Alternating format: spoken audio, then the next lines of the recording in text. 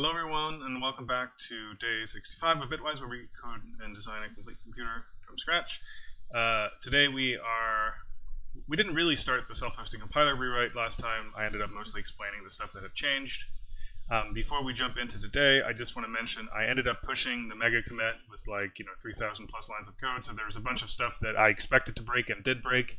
I've been fixing things. Some of it is just warning stuff that needs to, where I'm not throwing explicitly where I should, and so while that's a legal cast, it needs to be done more explicitly, and some compilers was letting it through and others weren't, so I'm catching stuff like that. I also caught and fixed a few more substantial bugs, but I expect the next few days I will still be catching the long tail of stuff from that commit.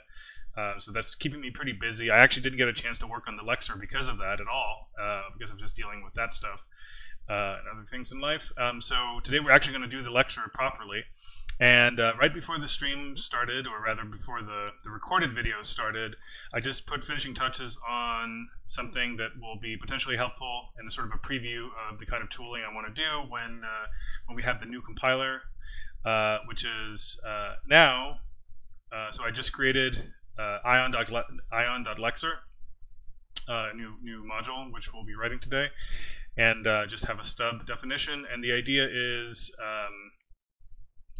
I have this simple utility that generates VC-proj files, and they actually work across several VC-proj versions. I got a nice template for doing multi-version VC-projes from someone on Twitter, whose name I forget right now, but I have starred his original template if you go to my gist page. But anyway, now you can do something like this, and it knows about all your search paths. So right now, this means that my Python script has to replicate the search path order and stuff that the compiler itself uses. But going forward, all this, of course, will just be integrated into not really the compiler, but like the front end, the driver, the user interface to the compiler that you use. And so the idea here is you just go to a directory, and in this case, it's just my base directory for my VC solution. And I just specify the ion module, and as a result, it generates a correspondingly named project folder, which initially just had this file, and then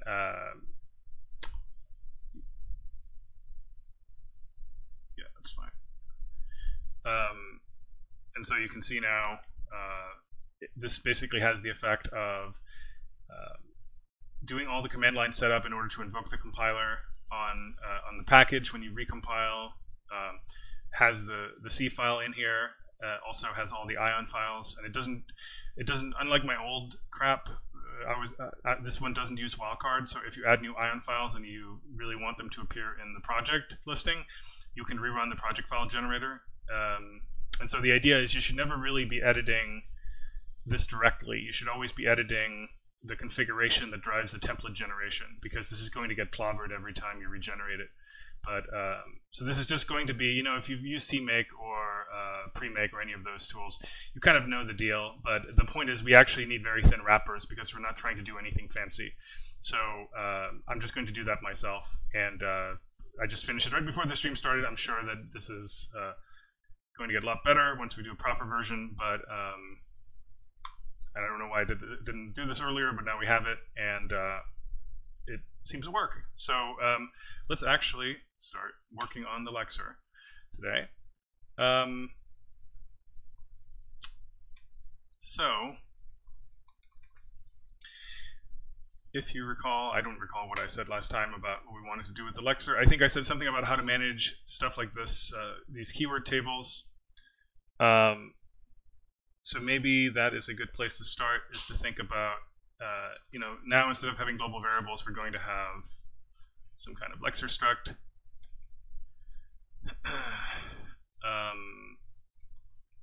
I'm going to use std. And what do we need in our Lexer struct? Well, we need some kind of current token.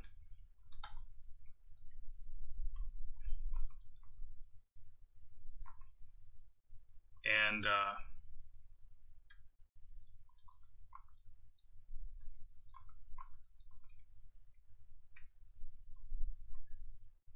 we need, let's just put this in. So this is the current token. We need some kind of stream. stream cursor, and that's probably enough to get started. We also need some line tracking and stuff like that. So I actually deleted the code, or not working code, but the code I sketched on stream last time because I was closing my text editor and I was closing up a bunch of old open unsaved files. So I lost that, but that doesn't really matter. But I think we're going to take a similar approach where when we're lexing something, we are basically going to accumulate a set of all the line break positions. So I will have some kind of, I don't know what to call it. Actually, we're not going to do that. We're just going to use the cursor itself. So I will have a start cursor, which is where we started parsing. And then at any given point, I can subtract these two to find out the offset, and I can emit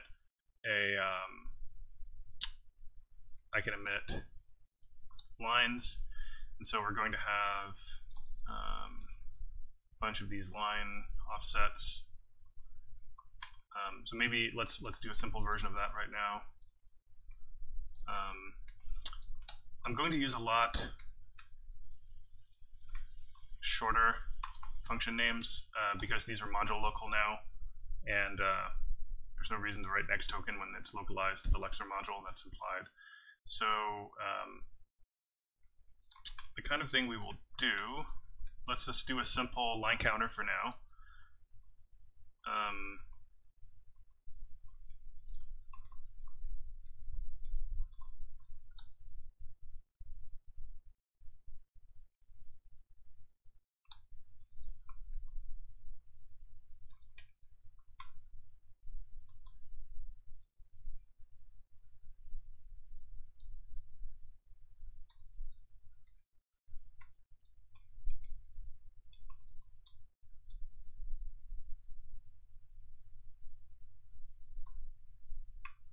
The rest is zero initialized.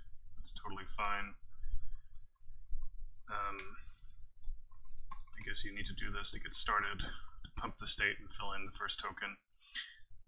And actually, that's not true. We don't return it. We fill it in place. And actually, we're just going to call this init because we have module local namespaces now. And I fixed a few bugs that was causing you to not be able to override things from other modules when you wanted to with local symbols, so that should be fixed. And then our next function, let's see, initially we're just going to, let's see, initially we're just going to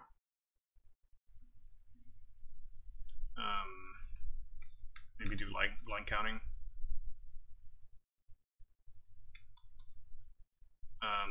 Actually, let's see, what could we parse to get started? Let's pick up a simple case.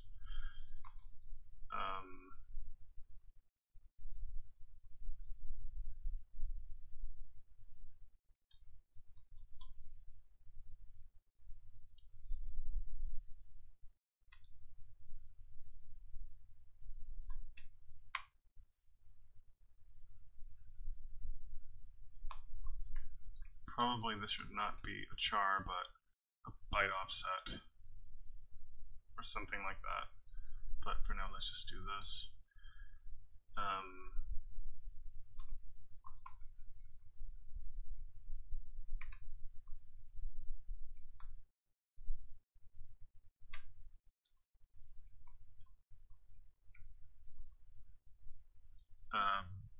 What do we want to parse? I guess we'll start with something like this.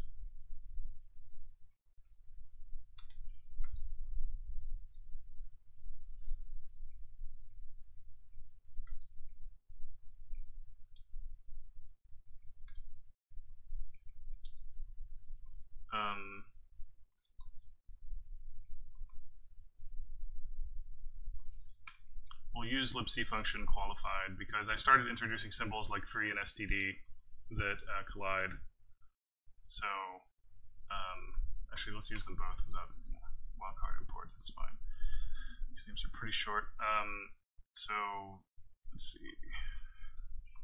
As long as there's space to skip, we skip it.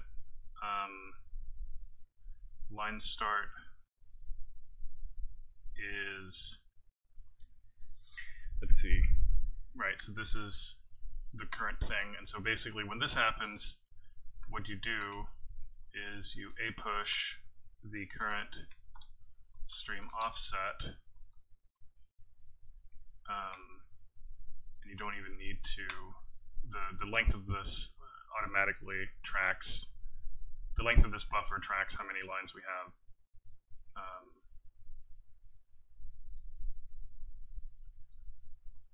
And then repeat. I think the way I do go to is like this. Prefix colon. So let's see, let's take a simple case. Simple-ish case. Like maybe we'll just take, I don't know, a plus.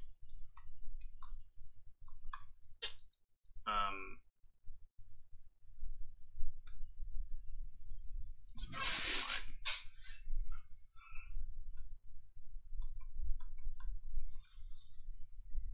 let's say,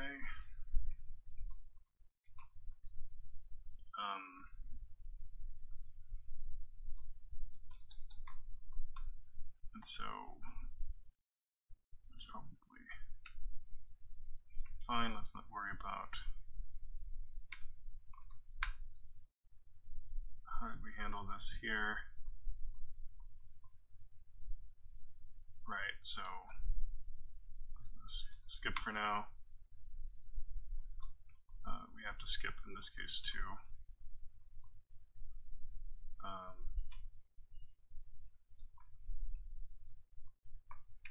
And then if we get to this point, we have a token. I guess we have to mark the end of the token.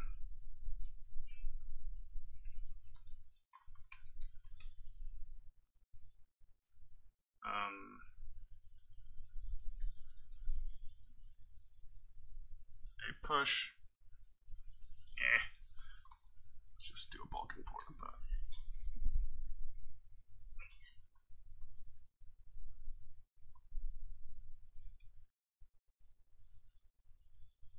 Oh God. I guess this is one of those issues people were running into with tuples not resolving or whatever. Okay. Maybe we have to fix that bug.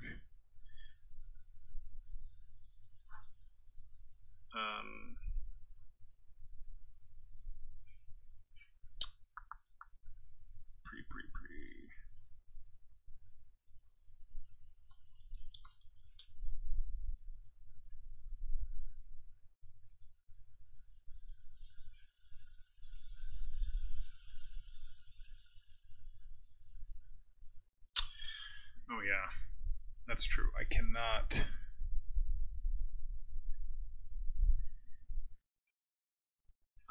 do that.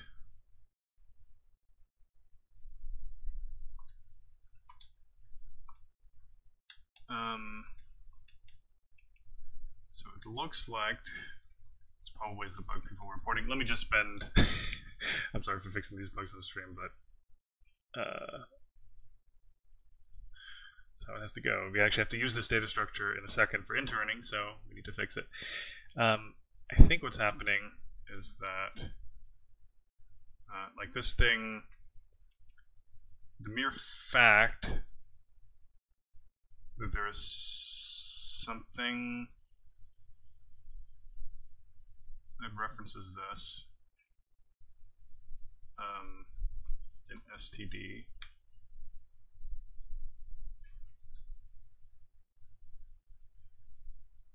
like we're not even using the name node.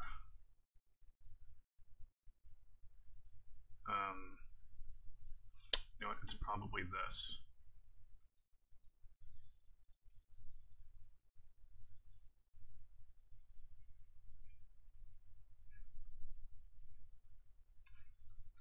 Let's just stub this out for a sec. It's probably related to something about the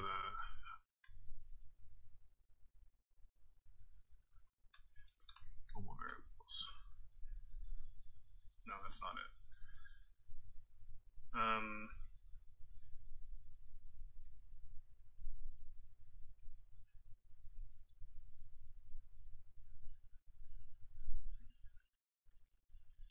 So it's clearly the fact that the mere fact of this thing being referenced is not provoking a for declaration of name node.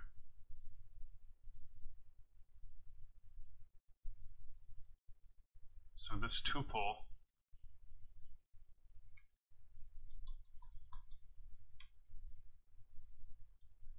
let's try again. This tuple, well,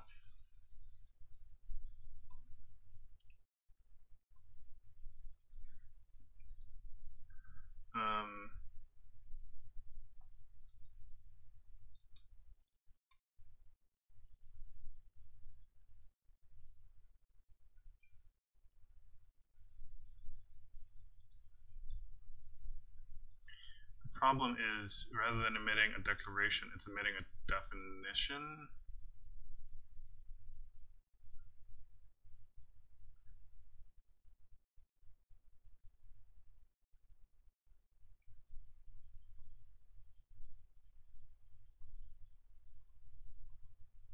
So there must have been an original point where tuple was resolved.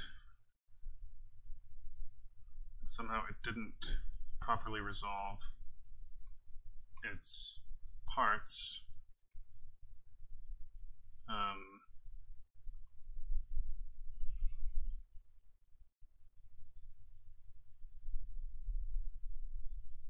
Sorry guys, this will be a detour, as you're probably used to by now.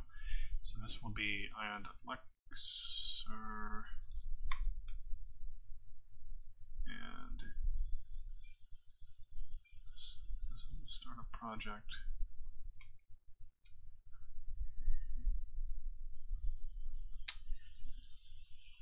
So this is the tuple, I think. Right, so it came to this root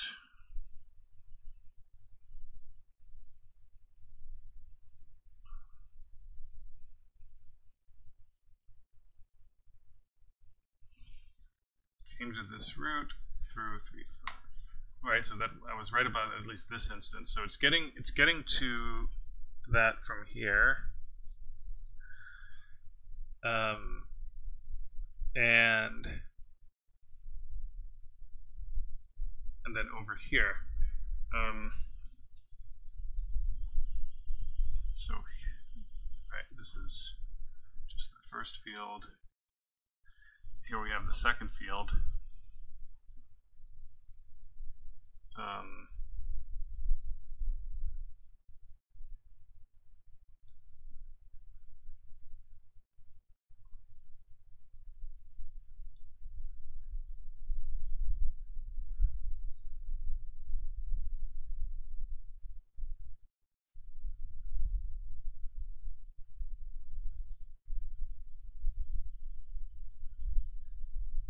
So it has two fields, and this one is a pointer to a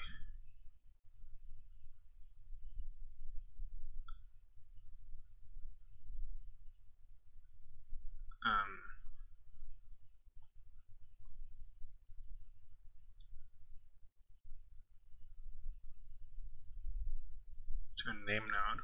Okay, let's see what happens here.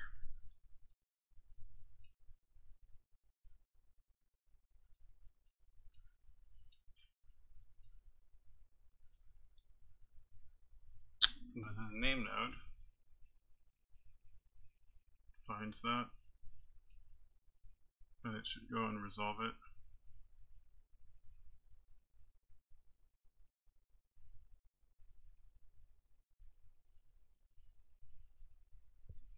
It thinks it's already resolved it. What is its state? Its state is resolved, reachable.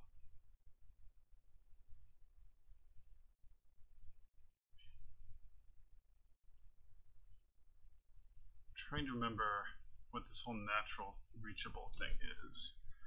Reachable natural, is that what I call it? So, so this is reachable forced.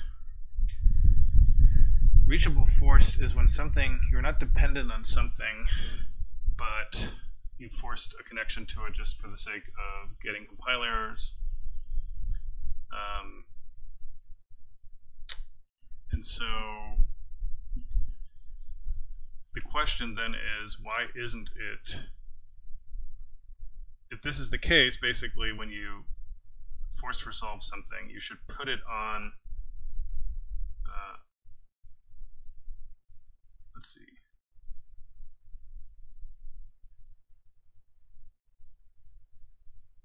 If a declaration is incomplete, I'm trying to remember what incomplete means. Oh yeah, that's just if it's like a foreign thing.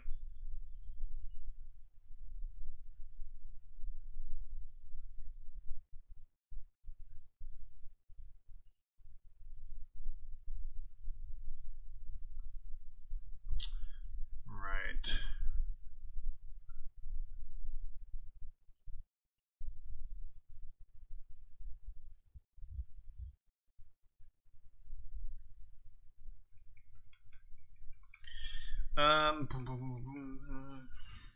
Let's see. I guess we could do a conditional breakpoint.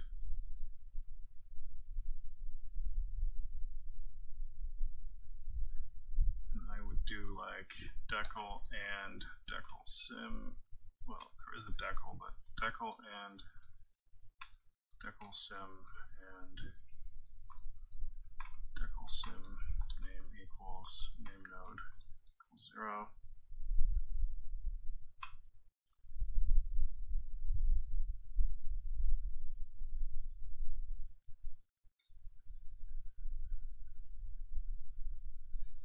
Following cannot be set. Decal has no member sim. Oh, right. I guess that's true.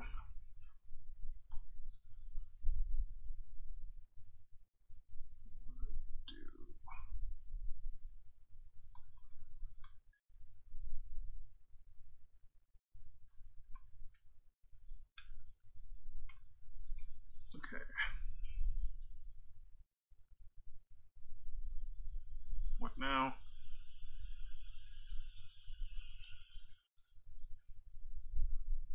This is one of the frustrating thing about breakpoints. I guess it doesn't happen in quite as obnoxiously if you do it while running, but the fact that it can't really, it doesn't even do syntax validation ahead of time. Okay. So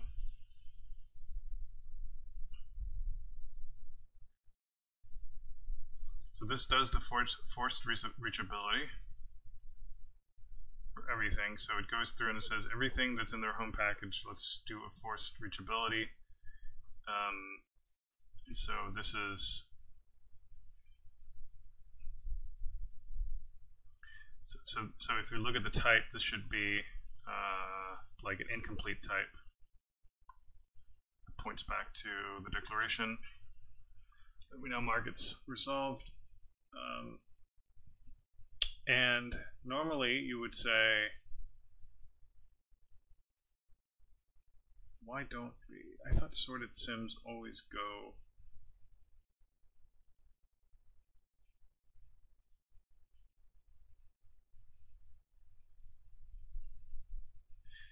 Oh, this is. Let me just try something. Just to jog my memory of why this check is needed. I understand why you don't do this for incomplete declarations, because you typically want external headers to handle those.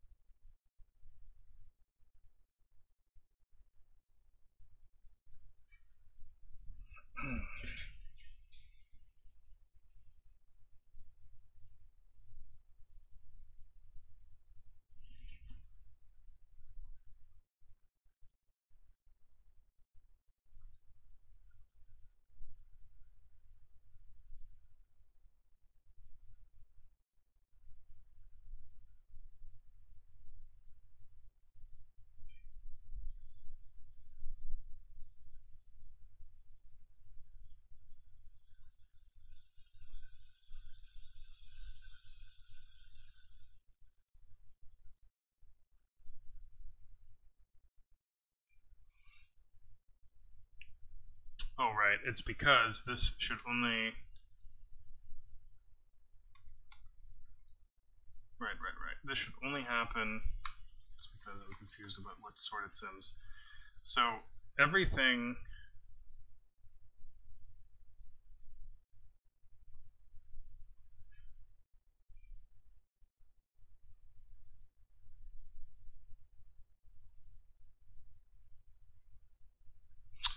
I think I know what I need to do here.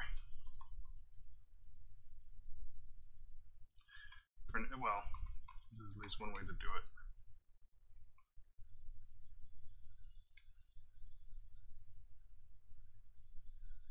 No.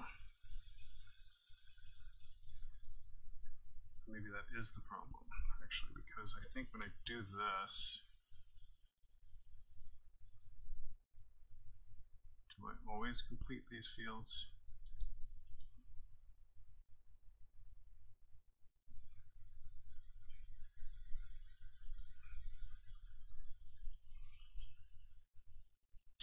So basically, I didn't give the background. Tuples are a little bit weird, and I was hoping to get away with it in the old compiler because a lot of the way, excuse me, the whole completion thing works is designed to work with things that have names associated with them, or decals. Tuples are types, dynamically defined types, I guess, that originate not with decals, but just random type specs. The first thing to reference them essentially becomes the origin. But there's no real sense in which one of them is distinguished. I mean, it seems like one thing I could do would be, for now, to turn on... No, so yeah, this should not be the case. We already do that elsewhere. To turn on laziness. And then I can work on it more on the stream.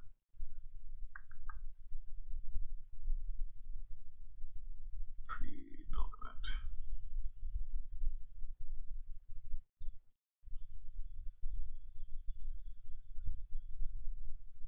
Okay.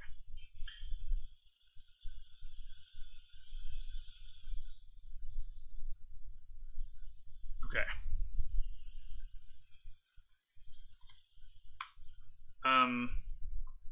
All right. So let's say we have a lexer and we init it, and we just have a test string.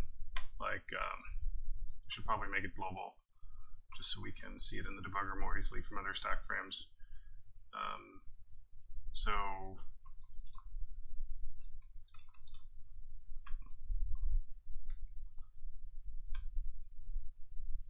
let's see here, plus, double plus, I don't know.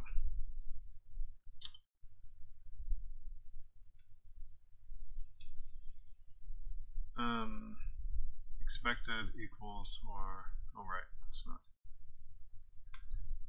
Okay, and then here we have to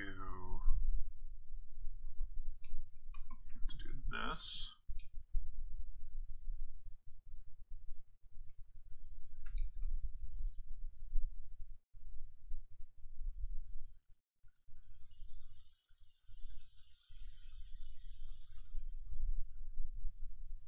Interesting.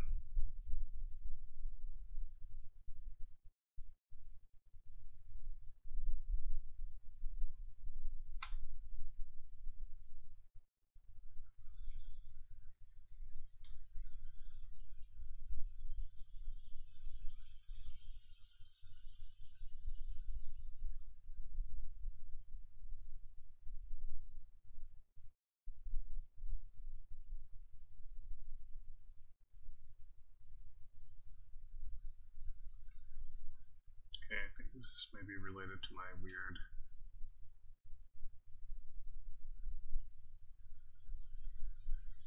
Oh, I had line sync turned off when I was dealing with that issue. The no line. By the way, I think I didn't explain this. This is something I checked in yesterday. No line sync. I had it originally as a debug option, but if you want to remove all the pound line emissions, either for telling me where a bug is without me having to do it, so where you can just see it yourself by looking at the C code, then that's how you're supposed to do it.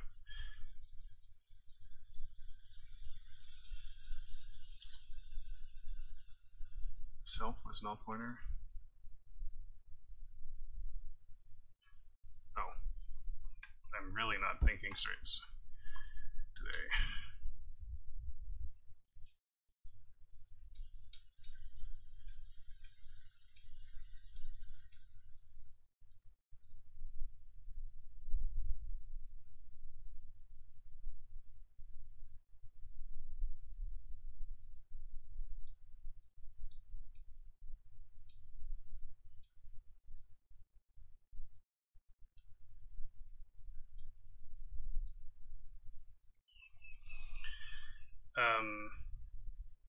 Okay. Let's see here. Next token.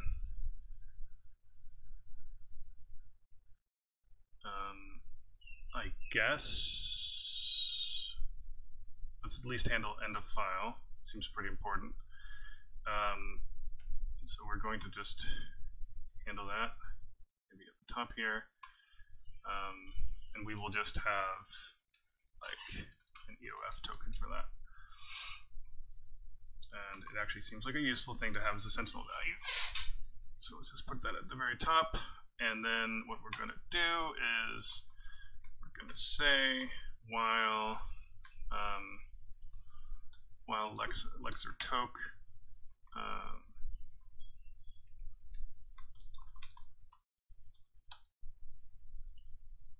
I guess we want to do this every iteration, so it's not quite this pattern.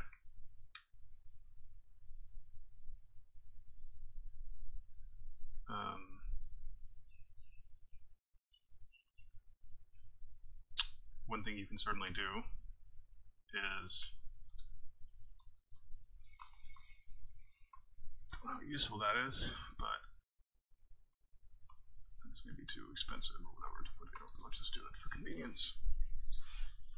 Man, I started having, for the last 6 months, like I didn't have any like back problems or anything at the computer, but because of when I'm streaming, I have to set up my side monitor and all this other gear behind things, so that I end up moving my desktop, or my laptop, way further into the table, and so my posture goes to crap. Feel it? Okay, so let's just say while, I guess we already called next, so maybe we actually don't do the pre-next.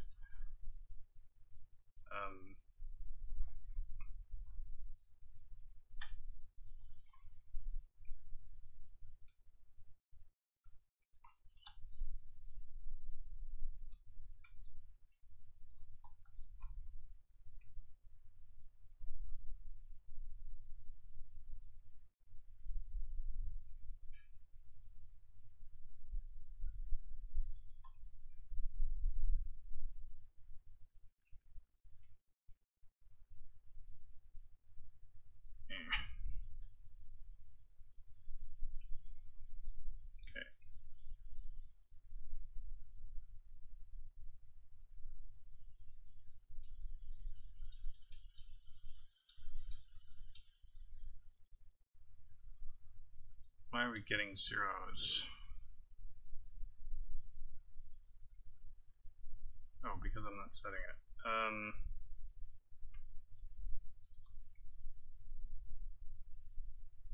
Probably need to do that. Need to do this.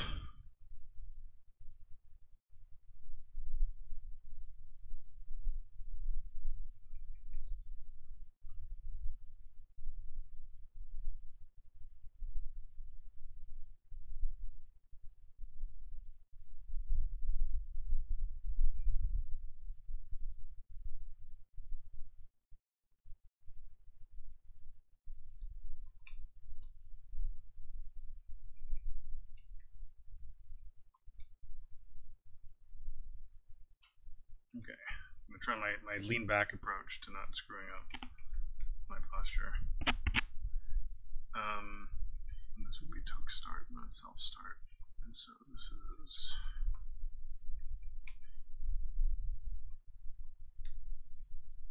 then we sync it back at the end. Okay, let's try that.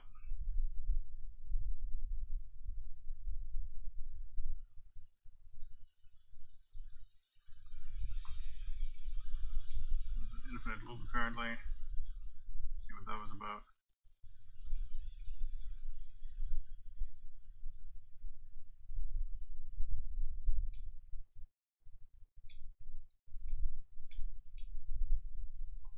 That's not what you want to do.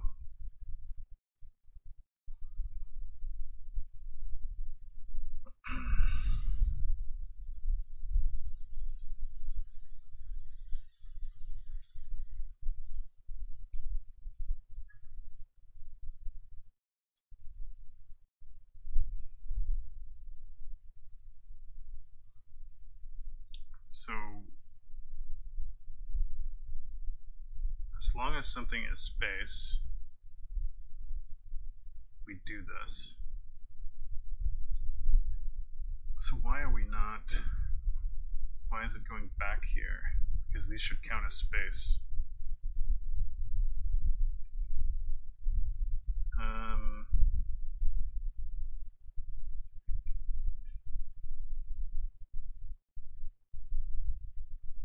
Well, I guess let's see.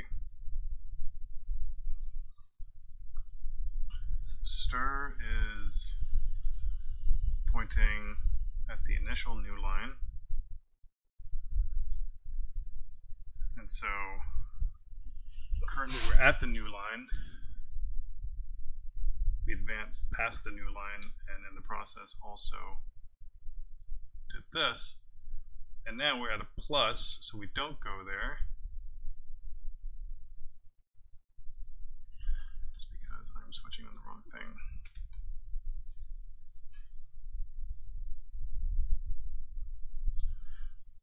This might be a little bit too error prone, but for something like Alexa, I feel bad about relying too much on the compiler for the alias analysis, but it's probably, and just the typing of having to write self-stir everywhere is annoying. Okay, so now we get the real token, we fill in the end, and then we set that as the new thing and update the stir. Now we should get a 1.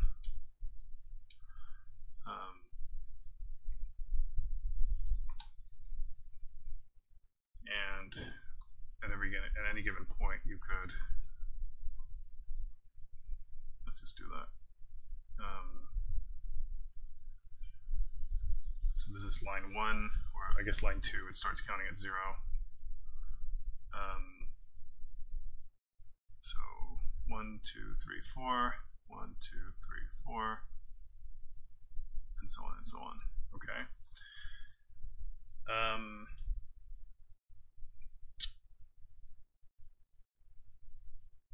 So that gives us the line breaks. We also, what was the structure we talked about last time?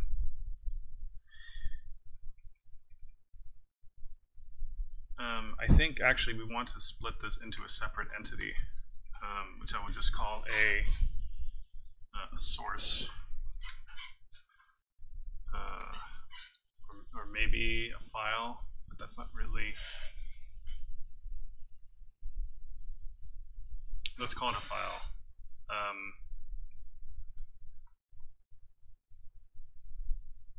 Input file. It's called source. And so the source will have path.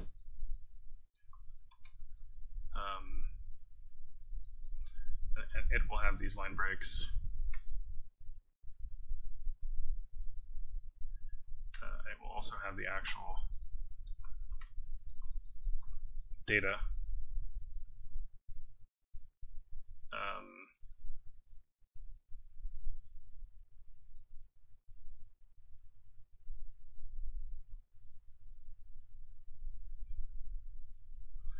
So rather than using start, we're just going to have a current source. And this will be basically managed, like there will be some kind of source manager which, you know, when you say open and read this file or open and read this string, it's going to make sure it only gets read once, and it's going to maintain all this index data so you can refer to it later. And so I think what we're going to do actually is we're going to pass in a source. Maybe I'll just call it like this. And so we don't need the start, and for this we just say source stir, and then we keep that like this.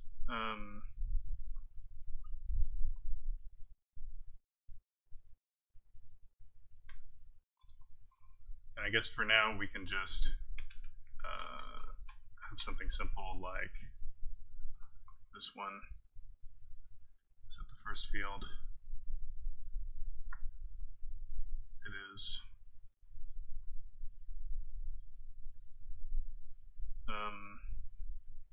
these other things are allowed to be null.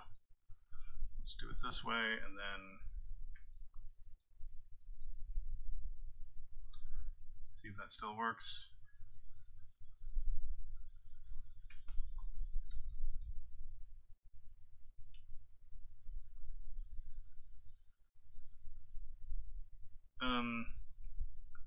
I guess if this is the way it works,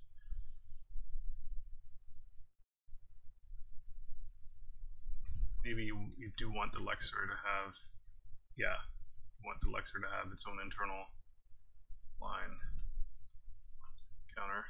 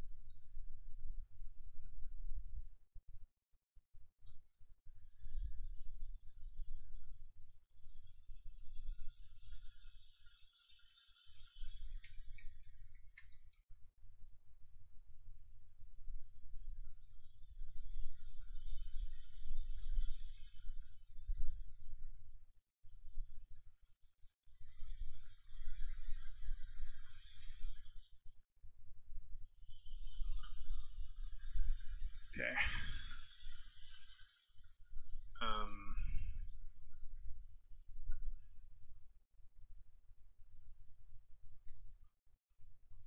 So actually, let's do what we talked about doing.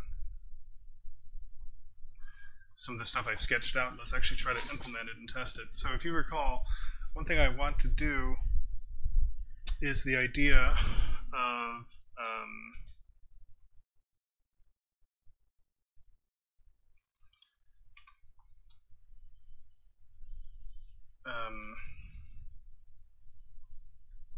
I hate the word manager. I'm not going to call it a source manager. What should it be called? Maybe it's just sources. And so there's a list of sources.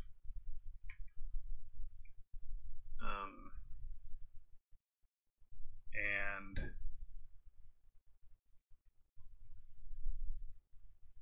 each of them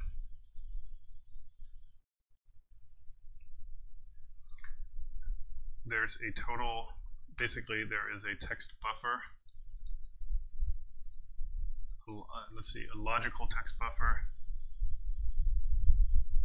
Is that the way to think about it?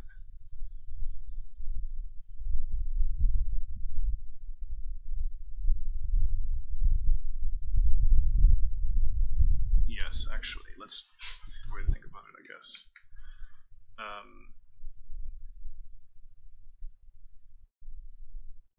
So, don't know if this is the best term, but basically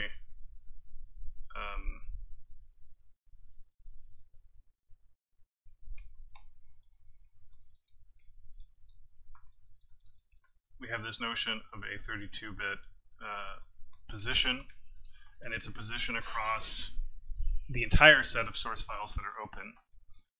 And so conceptually, if we parse a bunch of source code in order, and imagine concatenating all the source for all the files we've concatenated, and 0 means the very first byte and so on, or actually the very first token. No, the very first byte, the byte index.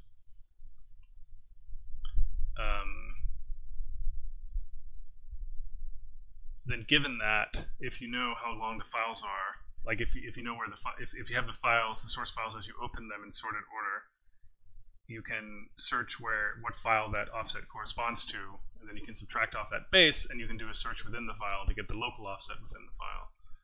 So maybe I'll call that the start. And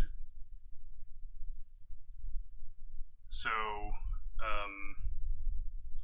I think what we really want, and arguably this is probably going to get pulled into a separate module because it's something that's kind of not just a lexer function, it's shared and it's a little more general, something the compiler really wants to manage in most cases. So I think what you want to basically do is you want to be able to say stuff like, you can say source stir,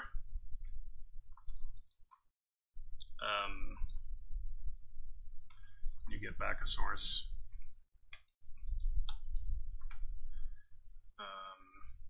and in this case, I'm just going to do an sstoop to keep it simple. But we basically take ownership of this stuff because we want to own all our own resources. I don't think I've implemented sstoop yet. I have a huge list of standard library functions I've sketched out but not implemented.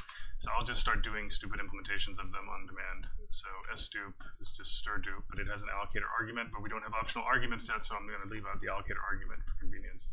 But the idea is that basically almost everything that allocates in the standard library is going to have an implicit allocator argument like this, and it will use that if you specify it, but otherwise it won't. It will just use the default allocator. So, and we're going to use that for all this stuff. But since we don't have default arguments right now, I'm just going to use the system allocator and just use libc stirdup. Like a lazy person, but this is going to go away. All these functions that allocate in the standard library will use your allocator or the default if you don't specify one. So let's just do sstoop and start in this case. I guess really what you want to do here is really something more like this.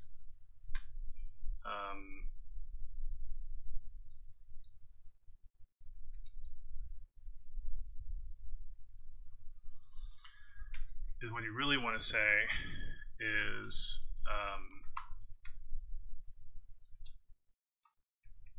let's see.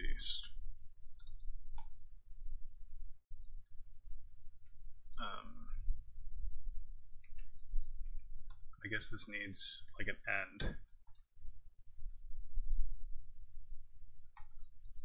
which is as far as it's gotten basically with the latest thing it parsed.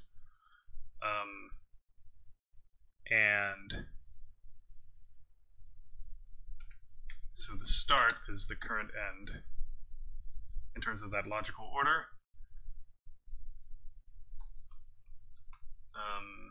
And again, I think I showed it, but once we hook in our allocators, this will just be how we do it. Like there will be allocators for all of this stuff. This thing will have an allocator, and we'll just use that. But the new system for doing allocation is designed to be easy to add after the fact, as long as you have a little bit of forethought, but without forcing you to really restructure your code. So we're just going to do naive allocation for now. So we allocate a new source with those things filled in. And, well, actually, I guess let's maybe do this. I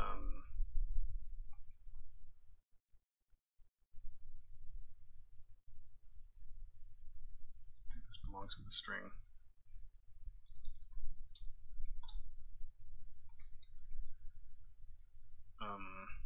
Len start is indeed this, and then this thing becomes incremented by the length.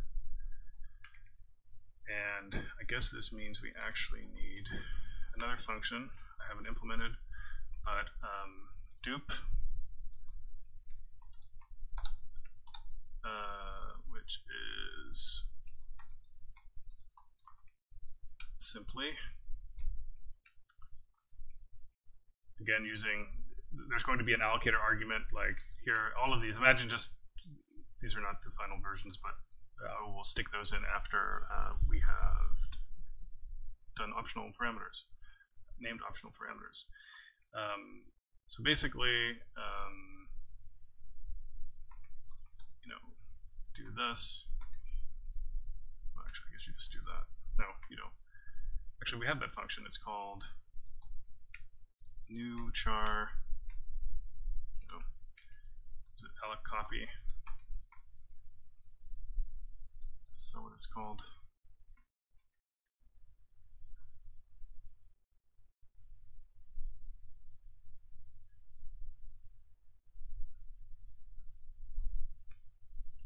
Alloc copy size.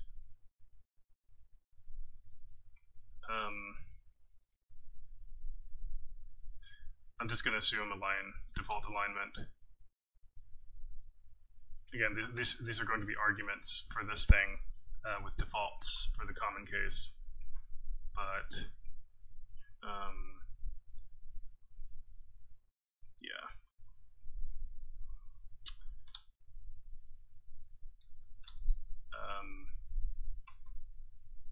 I think this. So then we only have to do one string scan to find the length, and then we just, actually that's not enough, is it? We have to also do, purely for parsing purposes, you also want this to be zero terminated.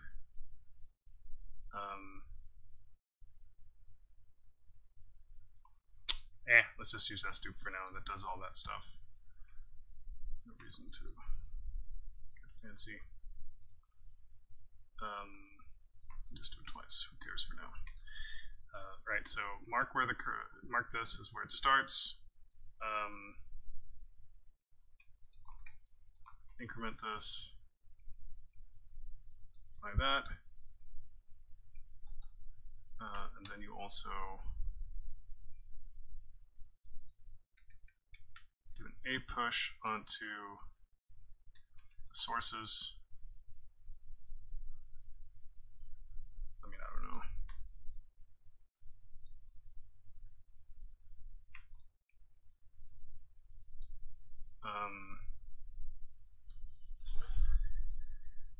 Push this onto that. Return it.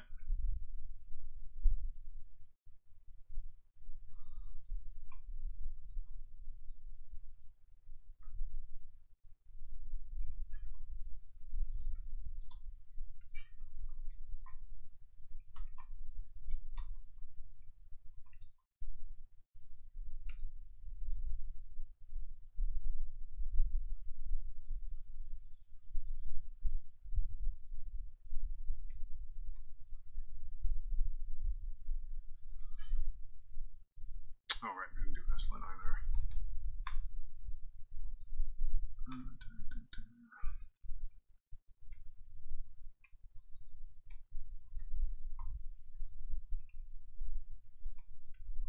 It's going to be lazy. Use these existing implementations, but we don't want to use libc directly for anything. We'll just have to replace it later. So just using this as a forcing function to at least fill in the simplest functions. Unresolved names, sources.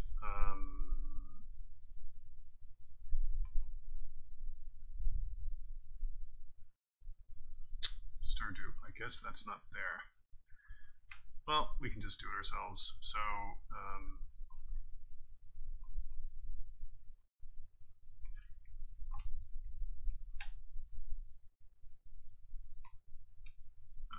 alloc 1 byte alignment.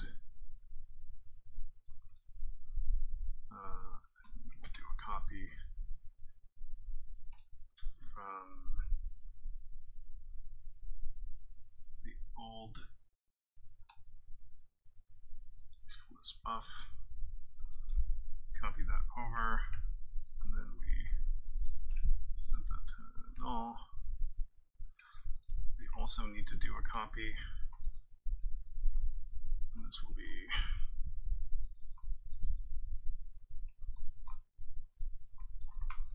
like this. It's just going to be mem copy. Actually, mem move.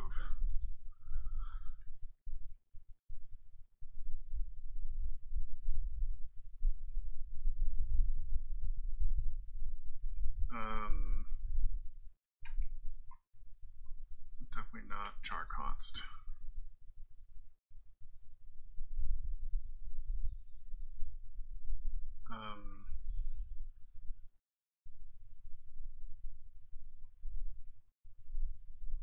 Okay.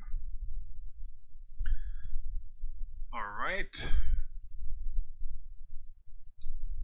Let's see where we are. So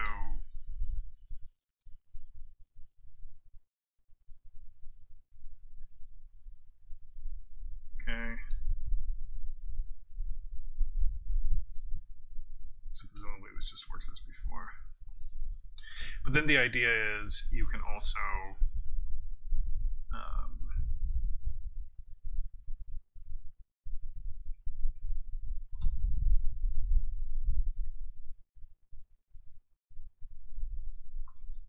let's say there's also maybe a name, which is just, I don't know, human readable.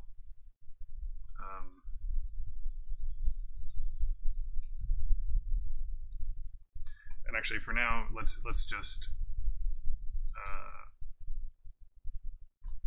use this, just so if we're in the debugger, we can kind of see something,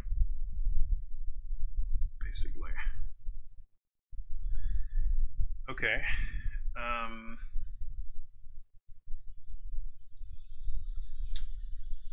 So now we should be able to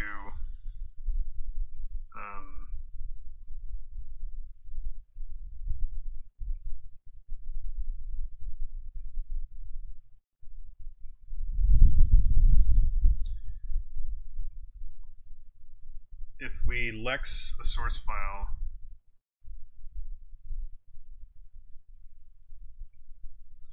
one thing you have to be careful about, I think, is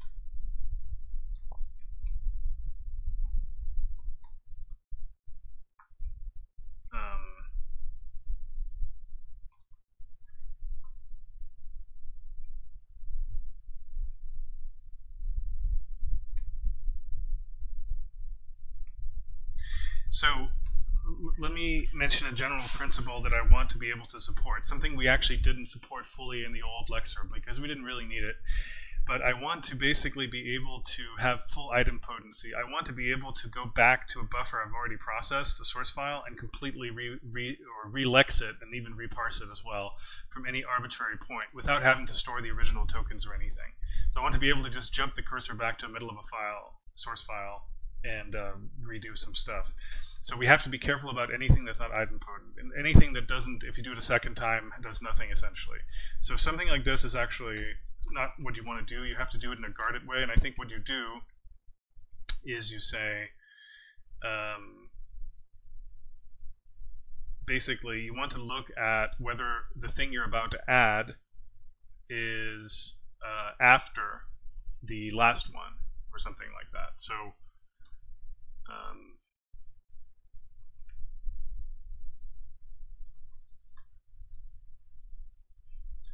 so I think what you want to say is if the first off, if this is not 0, and then we can look at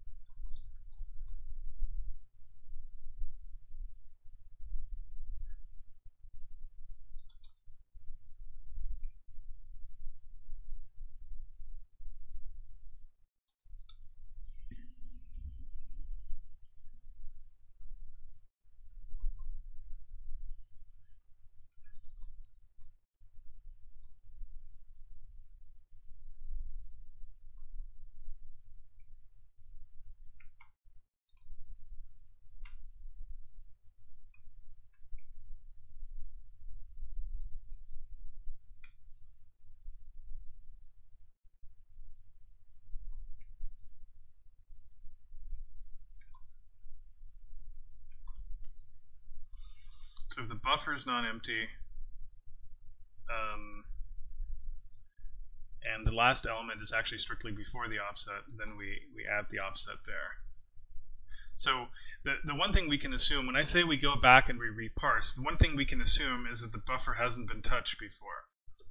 Or sorry, it hasn't been mutated in place. We're never going to mutate the buffer in place after the fact. We make our own copy, regardless of what was. If we read it from disk, we don't reread it from disk. We keep it in memory.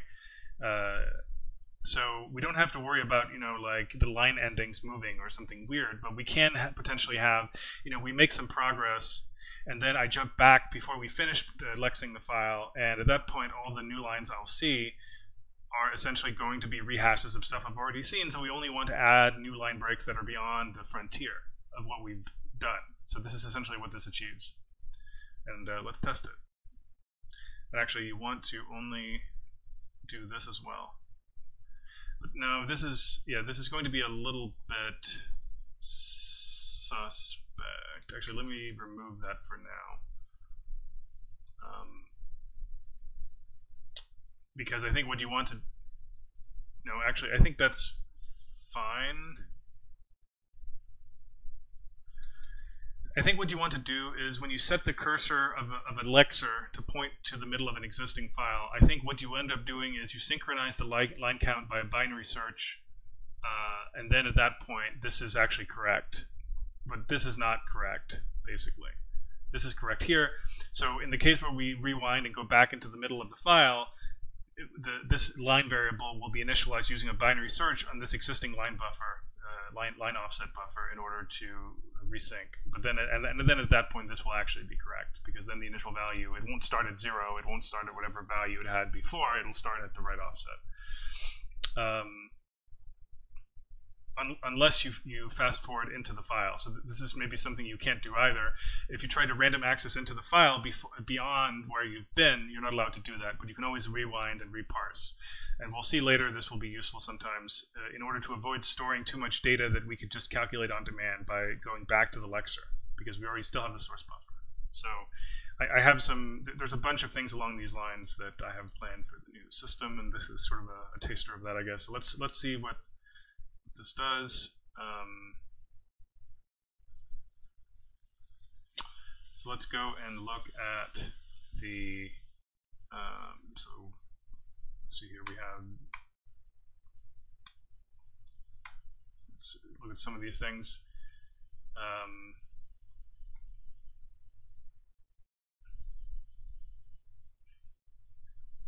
So you can see the end here is this, and okay, we didn't, okay, so clearly that logic wasn't right.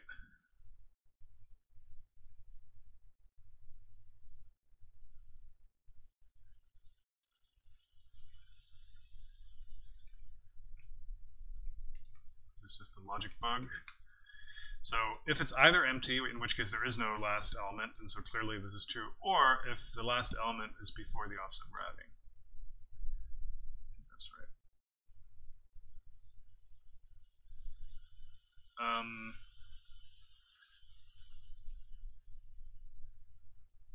No, that's not right, because, well, actually maybe it is. I haven't done NatViz helpers yet for this stuff, but you can always do something like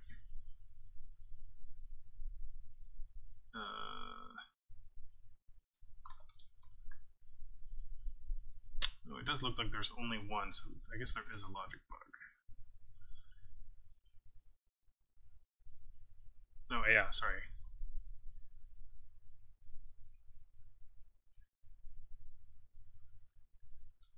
Okay.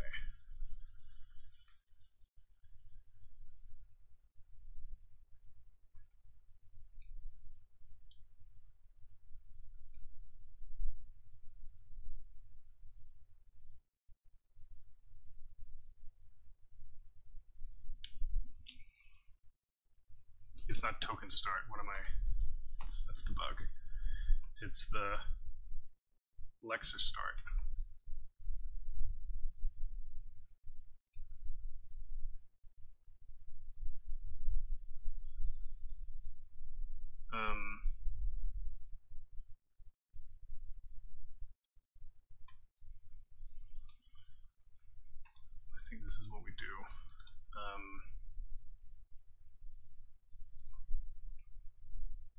is actually not a feature of the lexer. This is just a way of saying, hey, there's a line break.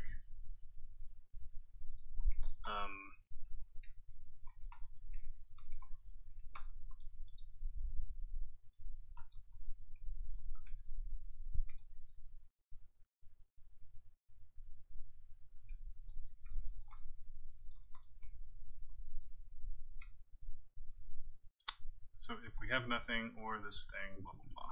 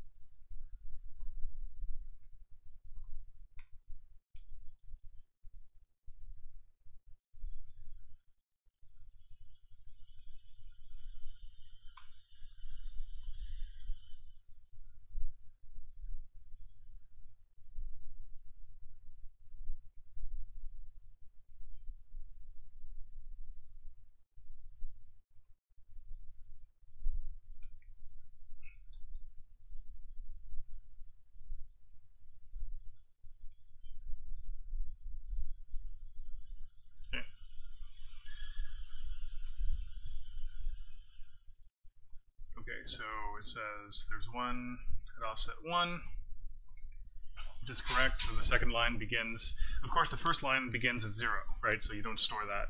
Second line begins at 1.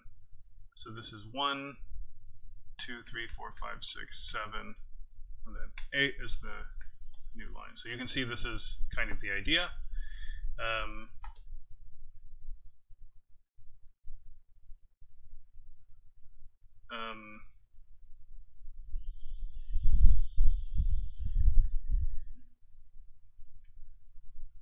Okay. We're fine on time, right? Okay, let's go about another 30 minutes. Haven't done so much progress, but it's fine. Most of that will probably happen off stream anyway. But yeah, I want to set the rudiments up right. One of the mistakes I made with the old system is that, I mean, I don't know if it was a mistake. It was a good way to get started, but once we started getting to dealing with multiple files and stuff like that, the responsibility for who was managing those buffers and managing some of the associated data became very messy.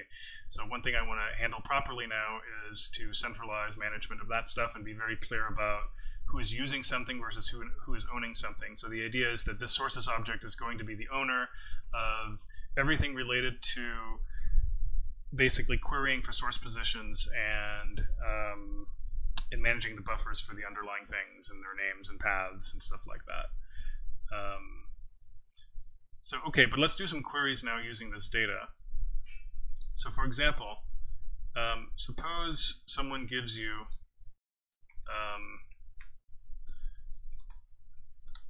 a position.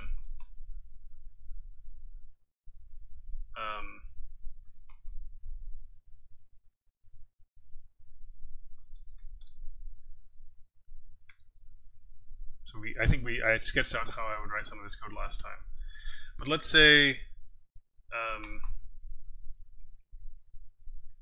you want to find the source corresponding to a position. So how do you do that? And I'm just going to do linear search for now, but of course you can do binary search because it's a sorted list. So you go through your list of sources, and for each of them, you basically check whether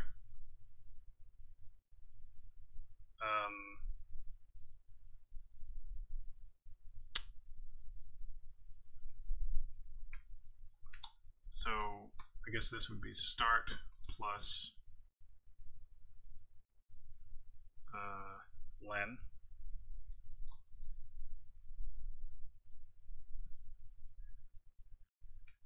And so since you search it in sorted order, you don't have to actually compare to the start. So you find the first time where you're within the end. So if this is less than the end, then, or if the post is less than that, then this is your guy. Otherwise, we return null. Actually, before we even get to that, let's test with multiple test strings.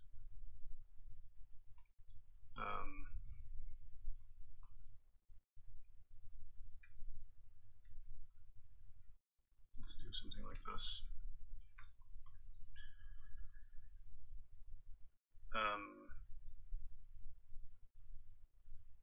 And actually, we don't even need to use the lexer for this.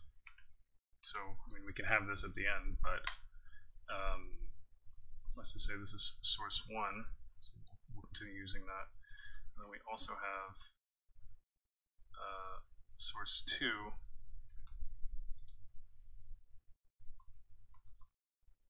For this one.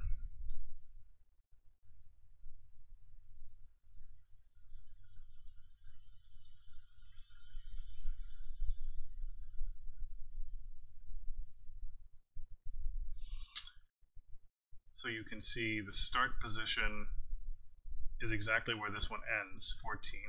And if you go and look at the sources, there's now 21 is the end. So you can see that 21 is 14 plus 7.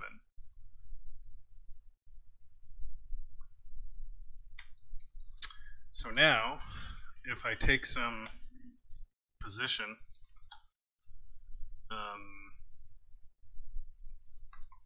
like, well, actually,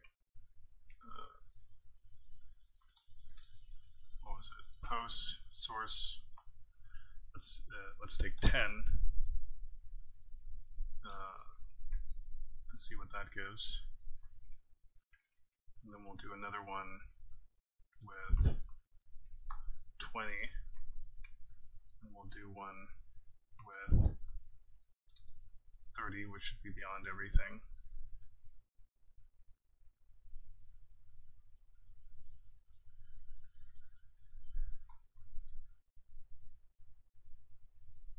Duplicate definition. Wait, what?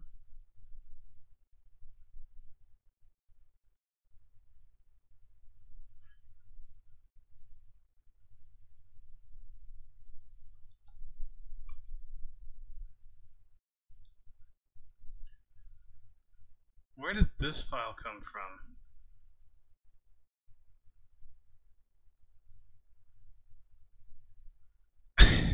s.ion?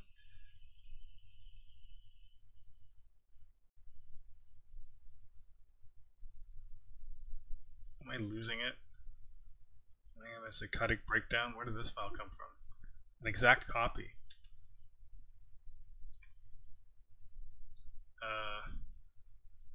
What in the world?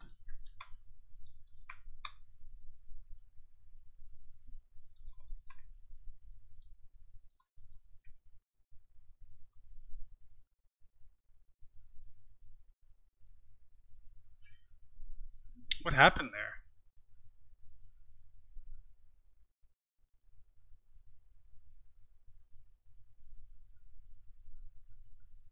It's truly bizarre.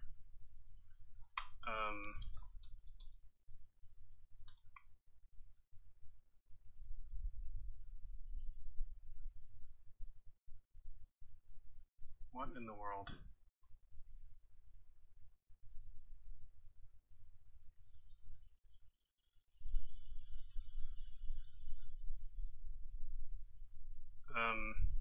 Okay.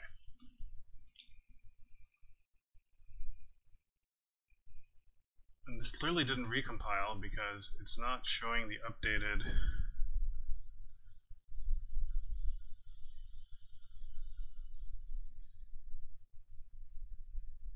What in the world?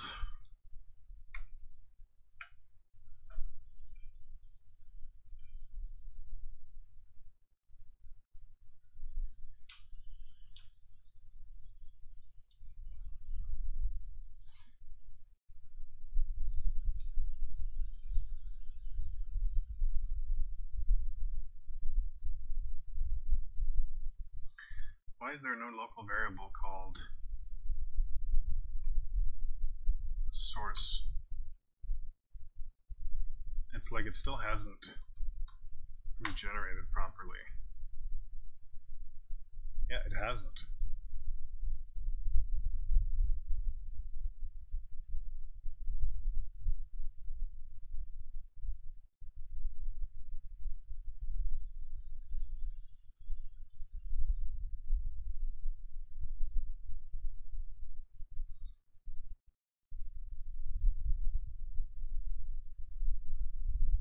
It is as if this is a totally different file.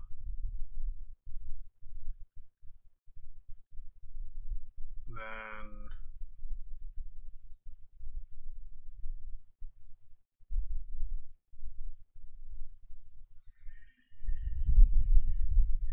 that's so strange.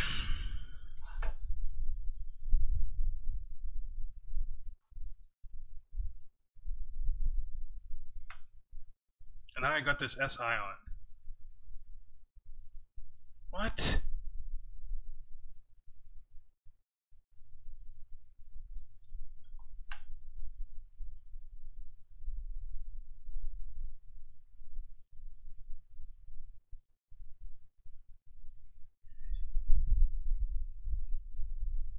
This must be some funky VC Proj stuff.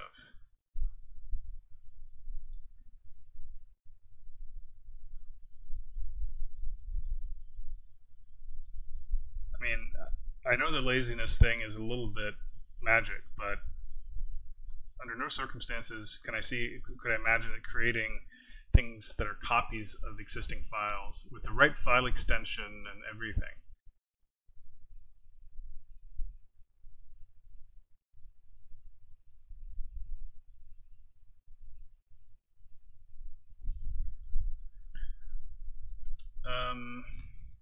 What was the thing called? Ion VZ Proj.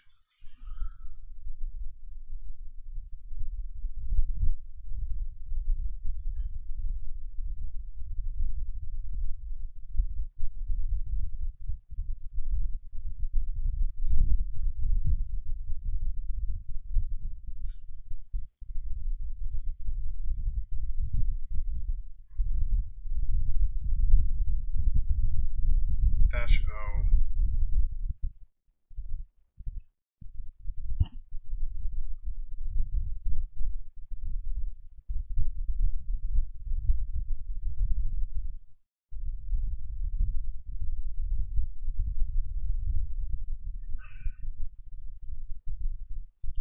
This is some of the weirdest shit I've seen in a while.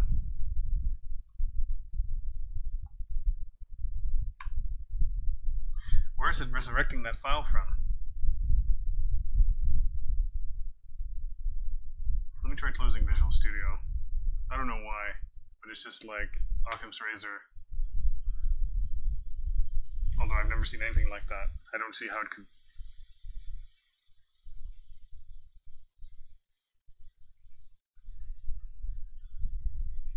It's truly bizarre.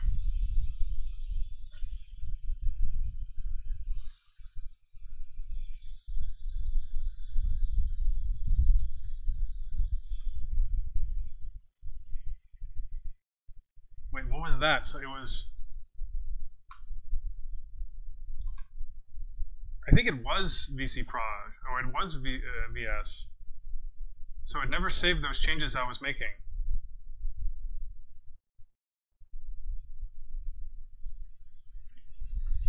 Okay, I need to look with some serious skepticism at my. Okay.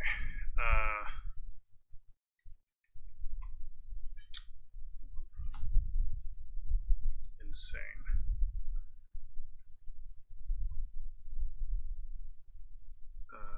Three, four, five.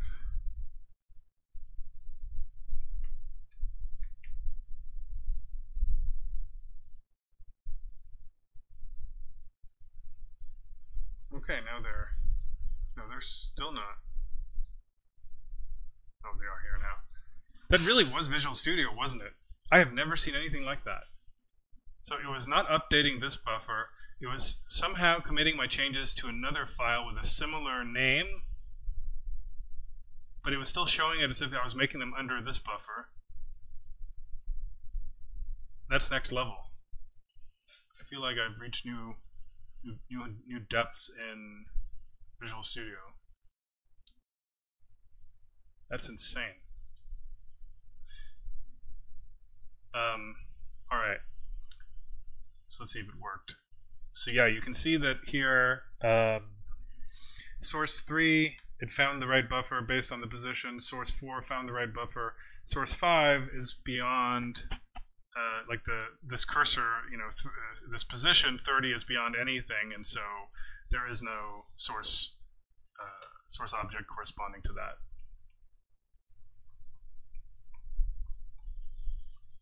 So yeah.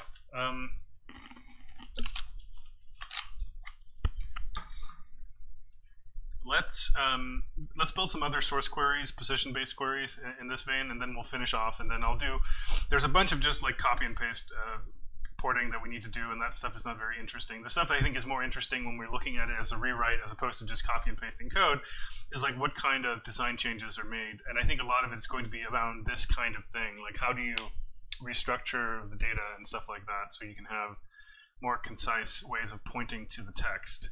You can see basically the thing that's really cool about this representation is that first we already need somehow to store all the source we're parsing centralized, because we're doing this package system where there's all these different files coming in, and we also have an API that wants to be able to, for example, feed in strings. So it needs to deal not just with files on disk but also strings. So there needs to be some way of managing all this different stuff. And you can't have the user manage those things. Like the string, for example, we have to take ownership, otherwise it could go away, and who knows. And as soon as you do that, you can do this kind of thing pretty easily, because now you fully copy in a version of a source text wherever it's from, and at that point we have this globally unique sequence offset that can actually be used to index anything. So it's a very compact way of addressing all of the files that are sucked in, basically. And so now the idea is that anytime you want to refer to any file, any position in a file, you just have a single 32-bit index that does all of that. That's pretty cool, right? So you can see we can find the file object, and from there we can find whatever. Next step is to find the line and column, which is just a two-level search of the same sort. And again, binary search in general is what you'll do, but if you so now let's extend this, and essentially we start by finding the source object. Let's just say we return -1 if there is no file, and otherwise we basically have to do the same sort of search we just did, but now within the lines. So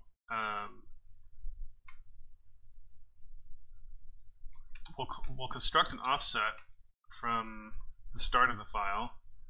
So keep in mind, this position is like a global absolute index. So in order to relate it to these line offsets, we are going to subtract that off. Right? We're going to rebase it off of the start of the file. And then that's the offset we're going to use. And then we say basically, as soon as this is, I guess, greater than or equal, then we return a match, and otherwise we return -1 if we don't get anything.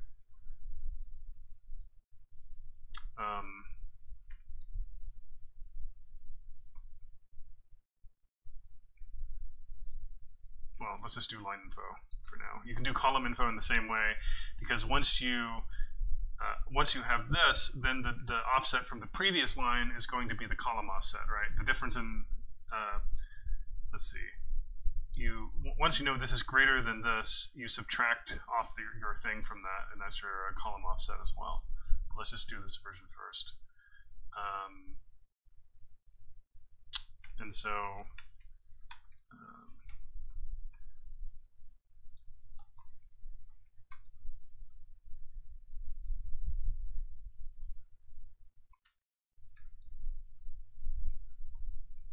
think we disconnected.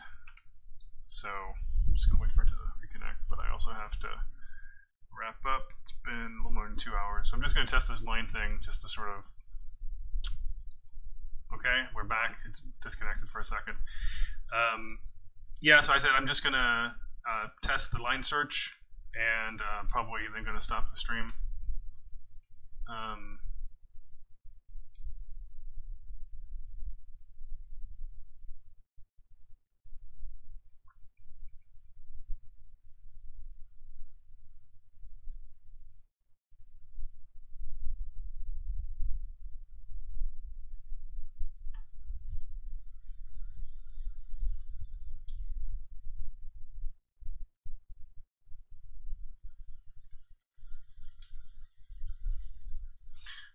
Let's try this as an example. So we pick what should be, global position 0, which just means the very first byte of the very first file. So we found the first file. The offset should be 0, and so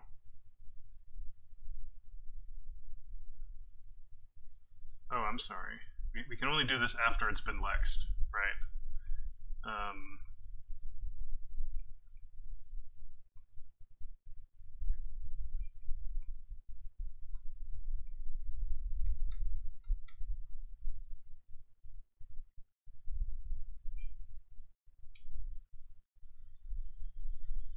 Okay, this still says -1. Let's see why.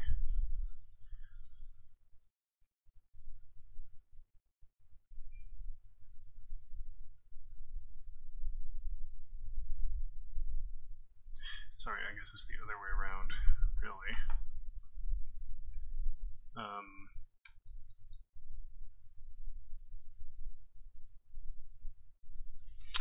Let me think here. If you're on the first line, it means the offset is, yeah, it is before this. That is correct. If you get all the way to the end, actually, well, I guess you just do this.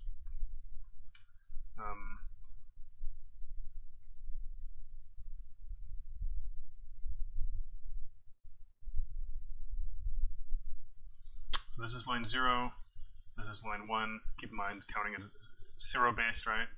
This should be -1 or 3. Okay. So let's see here. Oh yeah, I guess we're still in this part of the file. If we go in, like, I guess 15, which would be in source 2. Oh, sorry, that's not going to work. Shadows. Actually, you know what? Instead of just being a moron and clicking past all these annoying workflow things, why do I always get this warning that jumps into a weird XML file? But anyway, let's see what happens here. So this gives 0, and that's just because we haven't parsed that file. And so if you try to ask for the line in something that straight up doesn't exist, like a source file that doesn't exist, it's just going to say,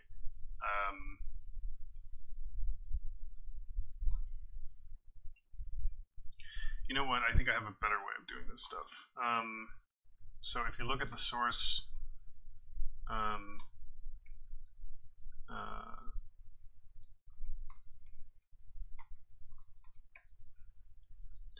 let's keep a frontier,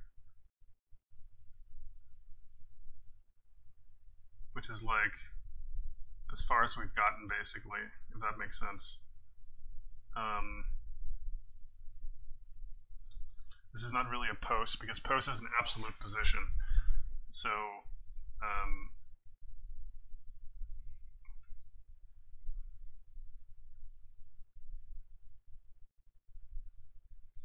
Nah, actually I don't think we want to do that. Let's just keep this. That's fine. So if you ask for a line of something that hasn't been lexed, and then we can have other ways of making sure that doesn't happen, but with some kind of high water mark of where the lexer's ever been, is basically what you want to do, so that if the lexer gets to a certain point, it wants to set, this is the furthest it's gone. Like, you know, every time it lexes a token, you can say self-source watermark blah, but maybe that's a little bit inefficient to do by default, so maybe you only want to do that at coarser checkpoints. But anyway, that's kind of the idea. And I think we're going to stop the stream. So this was not much lexing, a bunch of debugging. Also, I have something on my to-do list now for fixing those weird tuple issues. I also have some bugs on that on Discord, so those need to be fixed anyway. But you can kind of see the idea is we're going to have a more structured way of managing different kinds of source in a centralized place. Then we get this very compact way of referring to anywhere in any file, any offset. And from that, we will be able to efficiently query line information, column information, without having to store it in every single token. And so that's pretty cool. And indeed, tokens themselves won't have to store that either. So the point about this is, in most cases, you like basically, let's say there's two cases where you need source info, very detailed source info beyond, you know, it's usually just in time for things like errors, which are generally sparse, right? So those are such a rare occasion, relatively speaking, to all the tokens being parsed, that you don't want to fatten things up with that. And so it's better just to query that on demand. That's one case. The other case is maybe you actually want to emit a fully position annotated, like fully line and column annotated AST for an IDE or something like that. In that case, though, you can just basically do this thing, but in a single linear pass. So this is the random access version, but you can imagine a version of this that basically, rather than doing a search per position, it essentially just blasts through in a separate pass and generates all the data in a linear pass, but only when you need it. And so it's better to optimize for the common case, which is where we do need to be able to get source information about where the line is and the column is and what the file name is, but we can just figure that out in the, you know, relatively speaking, if we have a megabyte of source code, maybe there's, you know, even if we have a bunch of warnings, like that's like a dozen lookups we have to do like that. And we can do them with binary search. Right now we're doing linear search, but these are obviously binary searchable because they're sorted. So that's the idea. Hope that makes sense. I now have stuff on my plate. I have to fix some of these compiler bugs, and I am going to actually try to write the Lexer until next stream, unlike what I said last time, where I mostly ended up fixing compiler issues. I will probably I'll keep pushing compiler fixes. I will also push my VCproj generator. I might add a solution generator to go along with it. But maybe that's a little bit too much. I think even for now, as long as you have a basic stub solution and you're okay with just, you know, doing your manual add solution if you're using Visual Studio, this is a pretty good way to do it. So at the very least, I'll share that, and maybe people can suggest improvements. But anyway, that's it for me.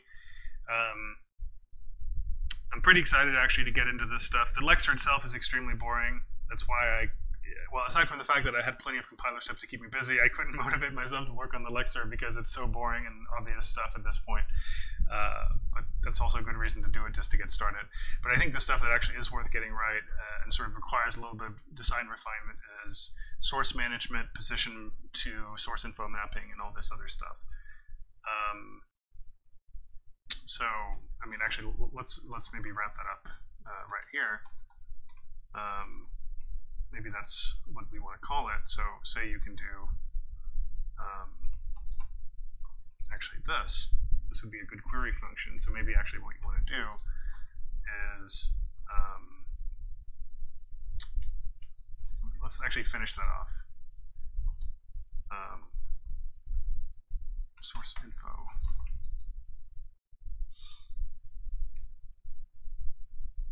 Or I guess it would be post info.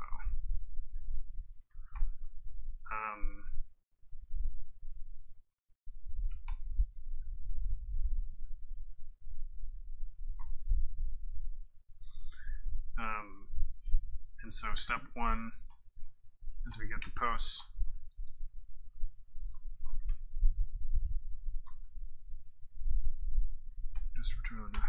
call thing here. Otherwise, we do this. So let's say this function is going away. And so once we have this,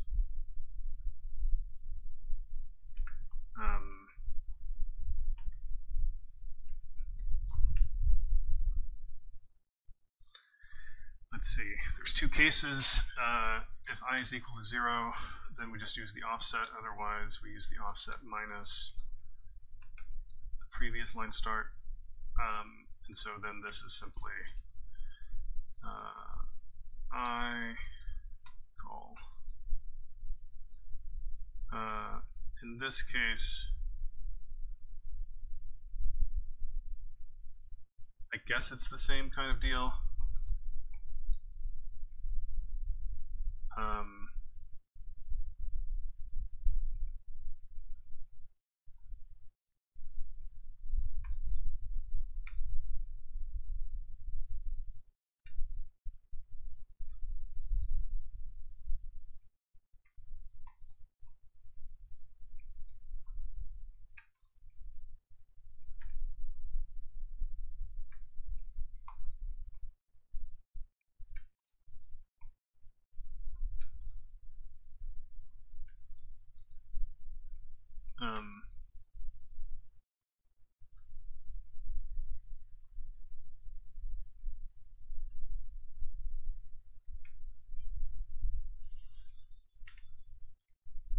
And then you do, actually we don't need to do that.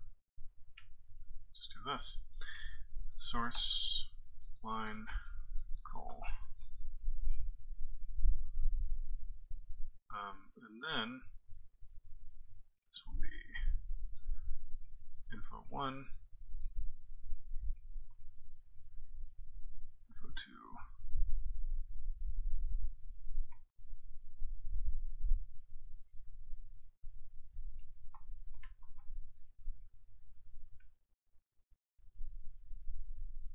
okay, what is this?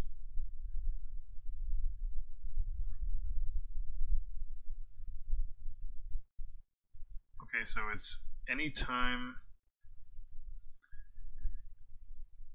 It really insists on saying when a command fails, a pre-built command fails, it wants to do this. Maybe I should just not put it as a pre-built event, but I should put it as a custom built step. Does it have a similar error for that? So maybe that's a good motivation to put it as a custom built step. It doesn't matter. I was just using a pre-built event, but let's see. So what is it saying here? Post source, right? I need to provide the sources to reference. Shadow definition.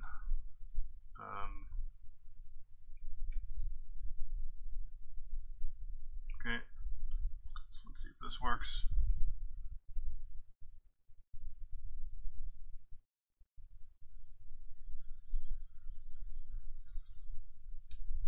Offset 0, column 0, so offset 1, that all looks good. So this is offset 4, and so column 3. So let's look at these guys. I mean, I don't know if this is totally right, but it looks, I mean, it's, yeah, I know this is definitely right because the start is 14, so that would be correct. So yeah, this looks reasonable. Let's call it a day for the stream. I will be working on this, but I'll have to focus a little bit on fixing all these bugs so we don't keep running into it on stream for one. But I will also be making good headway on this and on sort of the source management side. And I really do hope we can get to ASTs next time because I have a lot of thoughts. And then we'll tie into some of this stuff.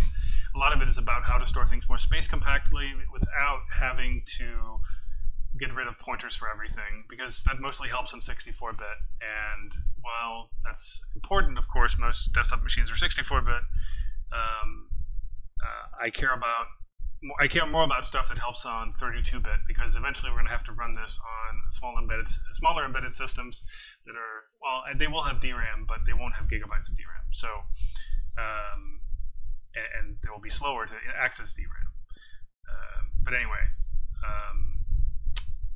that's it for today. I'll be back. Let's see. This is Wednesday, so I guess I'll be back on Friday, and hopefully we'll do AST stuff then.